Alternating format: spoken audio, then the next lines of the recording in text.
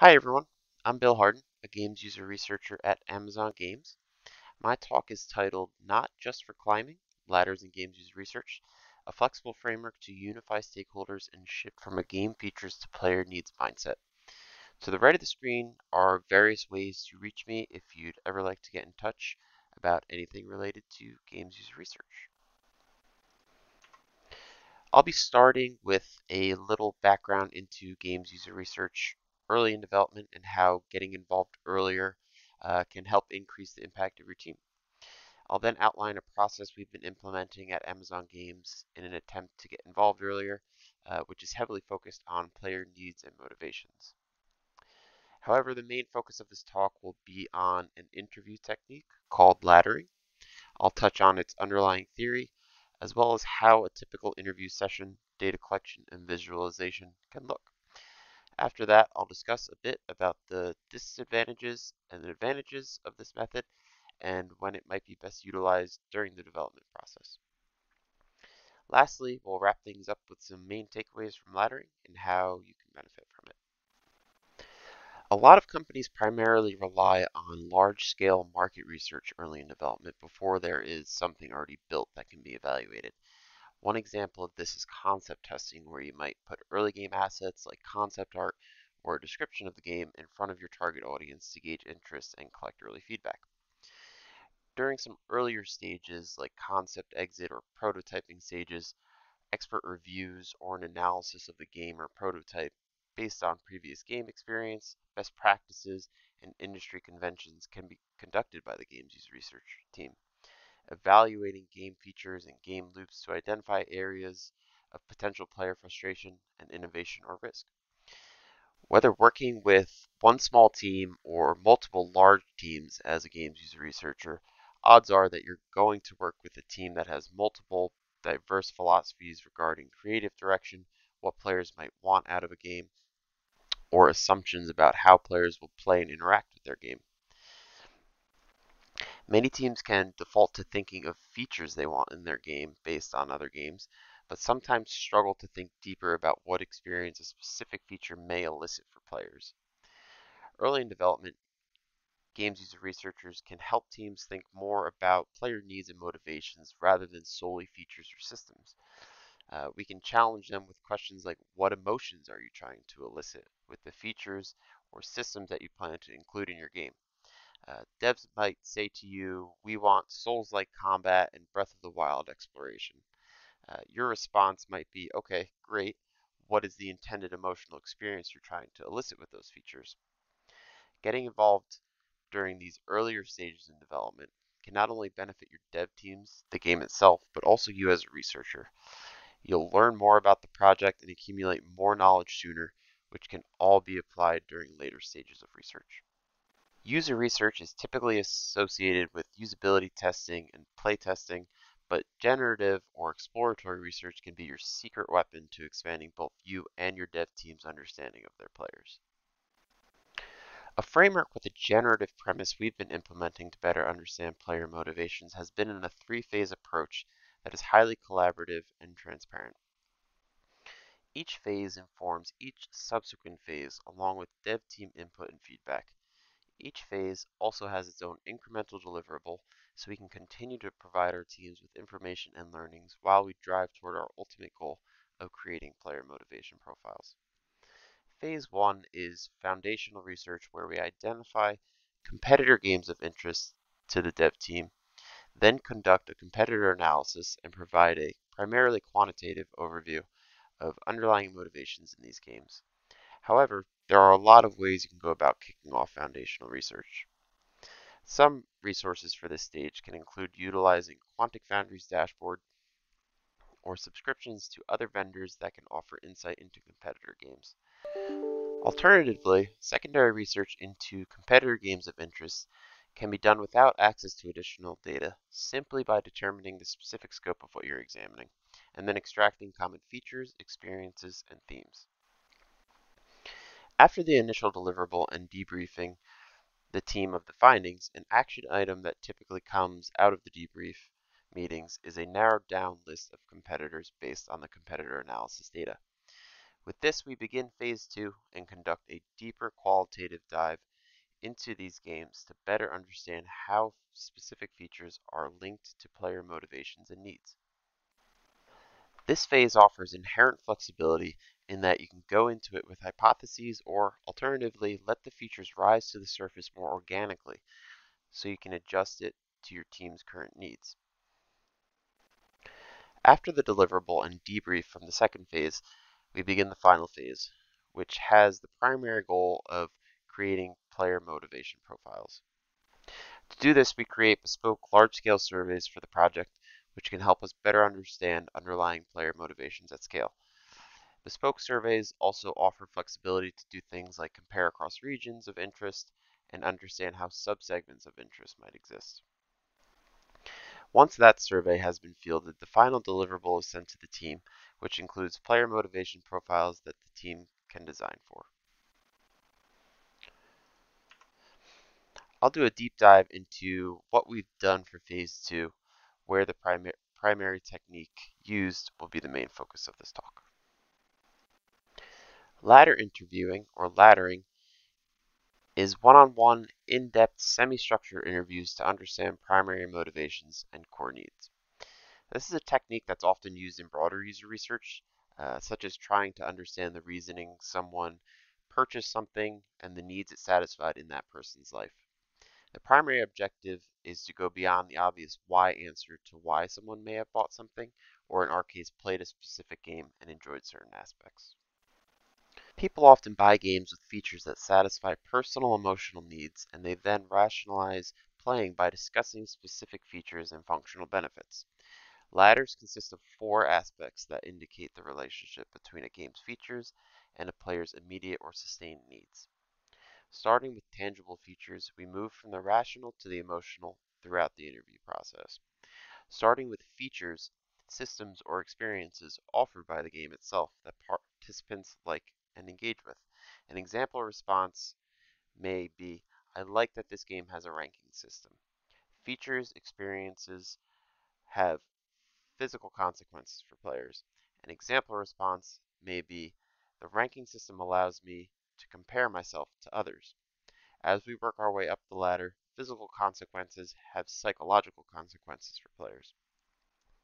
For example, seeing my ranking in comparison to others gives me a sense of mastery or that I'm performing well in the game. Psychological consequences are linked to immediate or sustained needs of a player's life or a desire to fulfill an intrinsic need. For example, feeling like I'm performing well gives me a sense of accomplishment or a sense of growth. That feeling of effectiveness and growth can be coded as competence, which, from long-standing research in the field, we know is a core need for players. Since we've seen at a micro level what a laddering interview consists of, let's zoom out and get a bit more of a macro view of how an entire interview session can go, which typically runs about 20 to 30 minutes. Generally, they can start very similarly to any other type of interview you may have with a research participant. This includes introductions and basic rapport building. The important piece here is setting the stage and giving the participant an idea of what to expect during the session without revealing your motives or exactly how you'll be doing it. Some examples may be, some of the questions may seem unusual at times and challenge you to think introspectively about your experience. Or, I might ask follow-up questions to your responses that may seem like they have obvious answers. My intent with this is to ensure I'm not making any assumptions about your experiences and would simply prefer to hear it in your own words. After introductions and setting the stage, I've found it helpful to transition to talking about games more broadly and having a brief chat about their current habits and what they're playing. This can provide a good opportunity to practice a ladder on another game that they are currently playing or have played recently. This gives them an example of what to expect as well as a chance for you to feel out how you may need to navigate the rest of the session. After a practice ladder or two, sessions will typically segue into talking about the game or games of interest, starting off with a very general, what did you like about the game? Or can you tell me about your experience with that game? Will often result in the participant laying out a bunch of features, systems, or broader experiences offered by the game. From there, you could follow the laddering process for each one mentioned, as well as note down others to revisit later in the interview. Then repeat this process for anything else they mentioned liking about the game. Lastly, you may have time remaining where you can probe on things they may dislike about the game. Uh, though the feedback on dislikes can be valuable depending on your research goals, it can also offer unique perspective into their motivations that may even open up an opportunity to complete another ladder. This can also be a good time to ask if they had any unmet needs or expectations from the game. Asking something like, was there anything the game could have added, changed, or removed to have improved your experience, can often unveil this information. Like many other interviews, you'll benefit from having a note-taking template as well as a loose script for how you want the interview to go. For note-taking, I've found it helpful to organize the template in the order of which you expect things to flow. So for laddering, you might break columns into something like feature, system, experience, physical consequence, psychological consequence, core, immediate, or sustained need. The rest of the script can include anything from notes on what you plan to say during your introduction and rapport building, as well as more directed questions about their gaming habits, or anything else you deem important to start an interview with. Importantly, you'll also want a reliable bank of questions to help you ask why in a variety of ways. This variety will help reduce participant fatigue when going through ladders, as the main thing you're trying to learn, why is this important to you, can become repetitive if asked the same way over and over again. Some examples can include, why is it important that a game has rankings or a leaderboard? What does said feature or consequence mean to you? What is the meaning of this game having this feature or system? Getting participants to talk about features, systems, or experiences elicited by a game is the initial step in a ladder. This can typically be started with, what do you like about this game? The first step in the ladder, uncovering the physical consequences, is often easy for participants and can be probed by the interviewer with a, what do you like about an example feature? However, progressing the ladder and identifying psychological consequences and intrinsic needs can be the more difficult part of laddering. Therefore, it can be helpful to go into interviews with potential codings for psychological consequences in mind. One example is Quantic Foundry's gamer motivation model, which provides a validated framework through which we can identify psychological needs. With 12 main motivations in this model, and each lying on a spectrum, that results in 24 different ways that can help you code and communicate psychological consequences within games from your interviews. Similar to coding the psychological consequences, it can be helpful to go into interviews with potential codings for high-level intrinsic player needs. More previous research can inform this, such as self-determination theory. I've found it's common for participants to speak either in the now or the long term, so it's been helpful to distinguish between these immediate and sustained needs. Immediate needs are things players innately desire that provide immediate satisfaction compared to sustained needs. These can include accomplishment, or a sense of achieving something positive, pleasure or inner harmony, which is a sense of joy, comfort, humor, or relief from any sort of inner conflict, and presence, or a sense that one is within the game world as opposed to experiencing oneself as a person outside the game manipulating controls or characters. This is very similar to achieving a sense of flow. On the other hand, sustained needs are things players innately desire that fulfill sustained individual or social desires. Self-determination theory provides a validated framework through which we can identify these needs.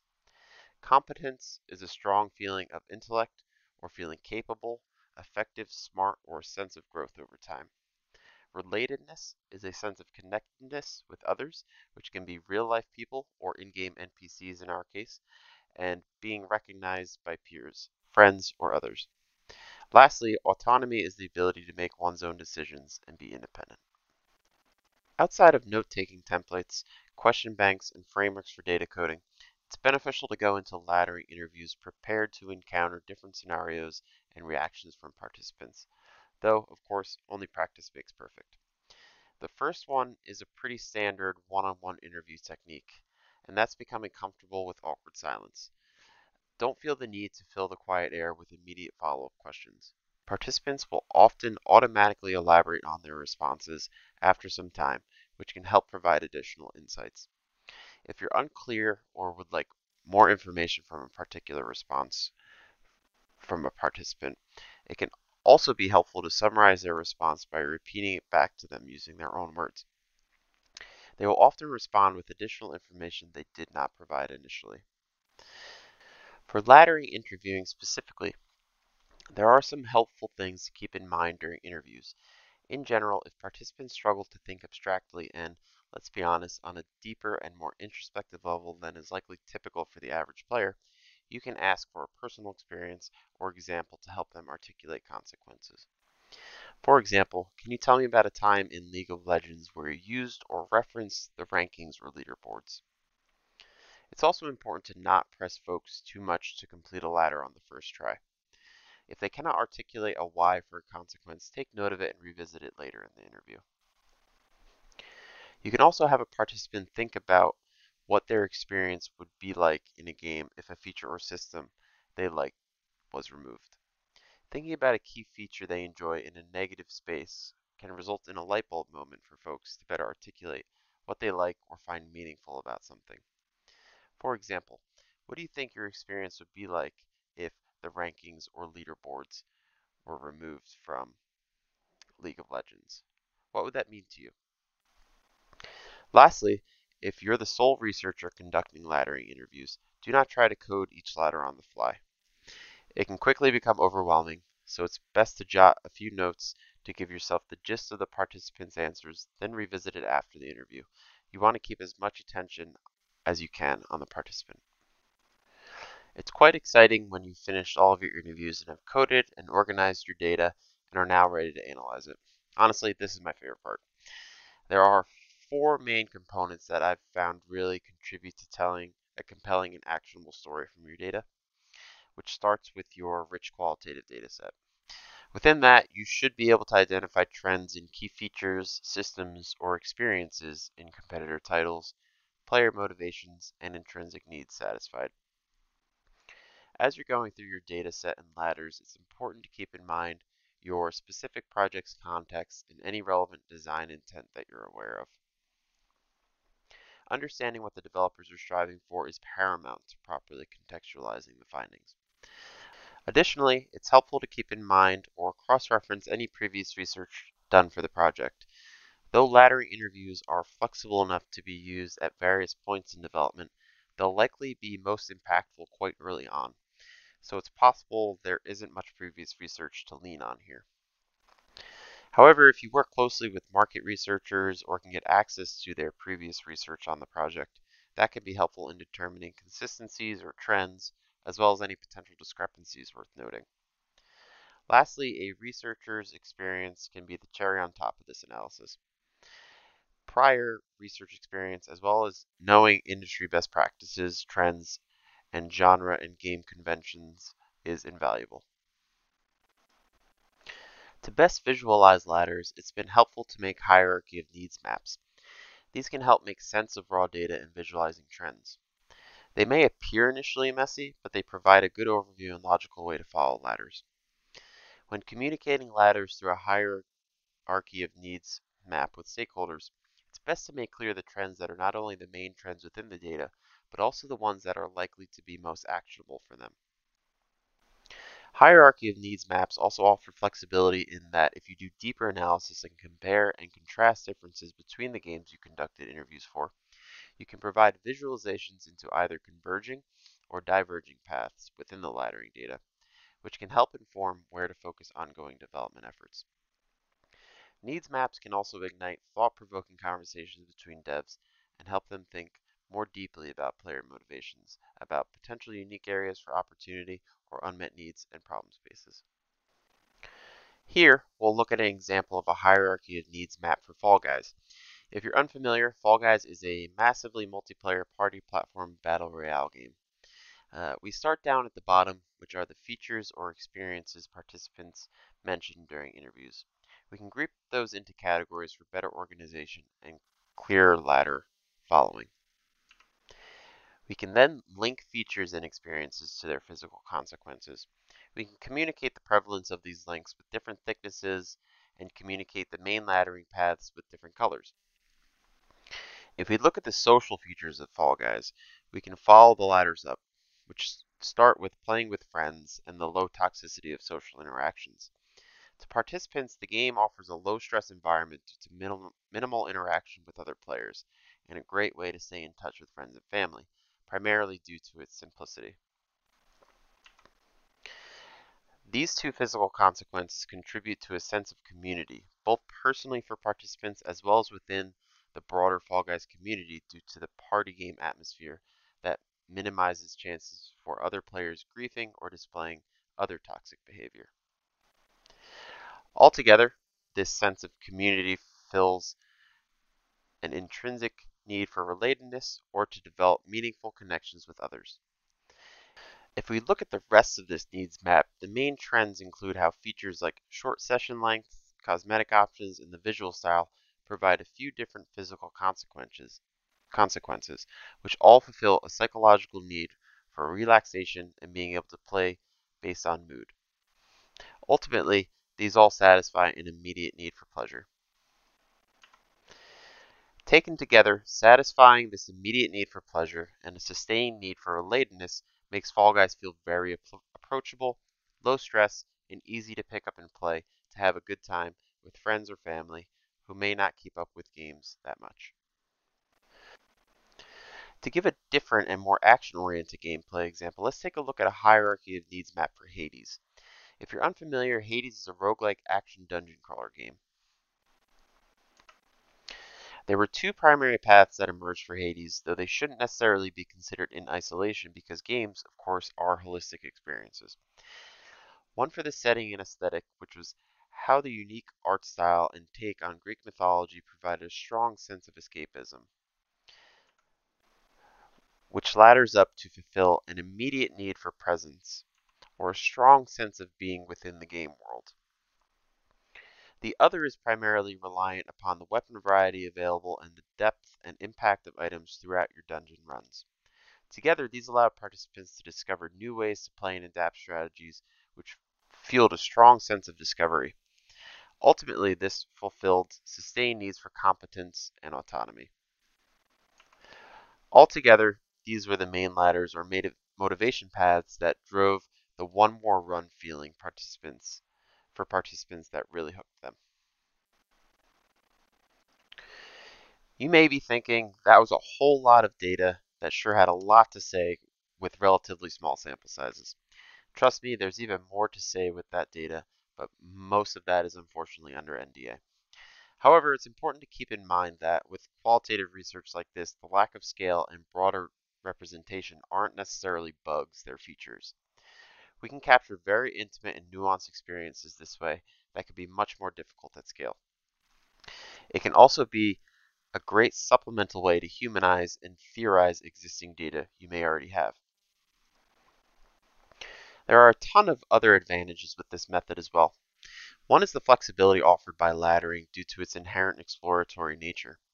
You can go into interviews with a plan or not by taking either a top-down or a bottom-up approach, or some combination of the two.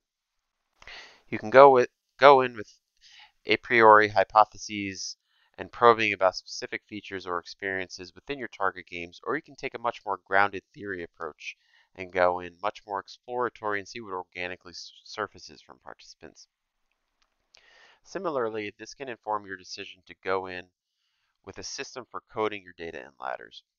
If you don't have hypotheses, you can do more inductive coding where all of your codes can be derived from your data rather than applied with a more deductive coding approach. You can also simplify the laddering process if you so desire by removing a rung from the proverbial ladder. Maybe you only want to track features and how they link to physical and psychological consequences. Logistically, laddering interviews can be conducted both in person or remotely. These sessions can be set up easily via something like user testing or if your company runs remote user research through an internal participant database. Both in-person and remote sessions can be conducted as a sole researcher or with another researcher who can take notes. Laddering gives user research a unique opportunity to better know their players on a very personal and granular level. Laddering outcomes can also help set an experiential baseline for your project, which can help the research team be more prepared about what type of feedback and unmet needs may come in evaluative testing feedback. Lastly, both research and your dev teams may have more novel questions after reviewing this research, which can open opportunities for even more research. On the opposite end of the spectrum, there are some limitations to consider when implementing this technique, and all three kind of feed into one another. First, it can be cumbersome and time-consuming.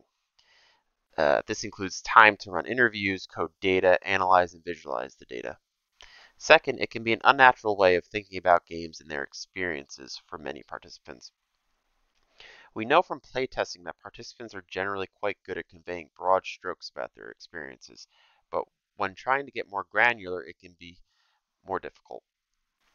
Laddering interviews can also seem like personal tests to some participants, which may put them in defensive mode and make them not want to share their experiences and needs on a deeper level. Lastly, and interrelatedly, laddering is a skill-based technique. The quality of your data is going to be directly correlated to your interviewing skills and ability to extract needs from participants. But this should not deter you from trying, if or when you feel it may be applicable to a project. Overall, laddering offers a lot of flexibility. From the initial top-down versus bottom-up approaches to how you code and visualize the data, as well as how it can be implemented to better understand player needs across any type of game or genre. It also helps level up your research team in better understanding the space your teams are planning and designing for, which can help you better throughout the entire development process compare to design intent and keep unmet player needs at the forefront of discussions. Laddering can help you gain a better understanding of key competitor titles overall, as well as the features and systems within and how players feel they meet their needs. Research early in development can help build experiential baselines for comparison to which later, more evaluative research can be compared to. Laddering can offer such rich data that it can be helpful to other multiple stakeholders and teams such as marketing. Not only can it help inform player-centric design pillars, it can also help inform your project's unique selling points, as well as how you might communicate with players by appealing to their intrinsic needs. Lastly, and perhaps most importantly, it can transition stakeholders from a game features to player needs mindset. With an appropriately collaborative research framework, you can shift stakeholders away from system-driven models or marketing-driven personas to ones actually based on player needs. This can challenge assumptions, enable deeper thinking about design, and unify teams around player-centric mindsets and help stakeholders think about games as more holistic experiences rather than features in silos. And that is all. Thank you all for listening to my talk. If you ever have any questions on this or anything else games user research related, feel free to reach out to me at this email or any of the other options on the right. Thanks again.